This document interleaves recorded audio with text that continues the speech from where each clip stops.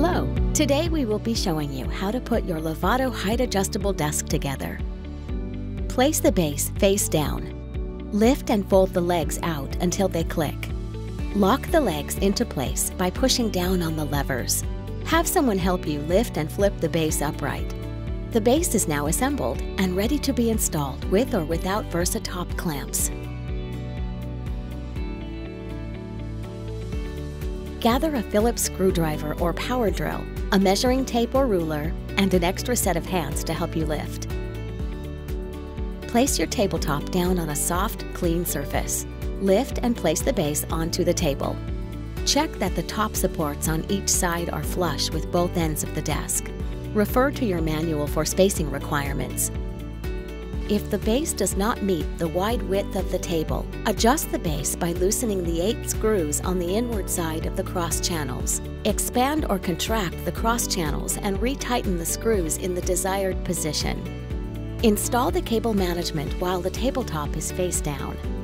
Position the cable tray in the center of the table. Attach the cable tray using the 4 M5 Phillips round head screws. Make sure the open end faces the rear. Using 2 people, lift and place the tabletop onto the base. Check that the top supports on each side are flush to both ends of the desk. Refer to your manual for spacing requirements. Then take the clamps and slide one on each side of the table. To secure them, you're going to tighten the thumb screws until you hear them click. Attach the control panel by peeling off the adhesive backing and place in your preferred position. Press and hold for a few seconds to ensure that it's secure. Plug in power cable and control panel to the base of the desk. Use the additional cable management as needed, and be careful that the cables don't interfere with the table operation.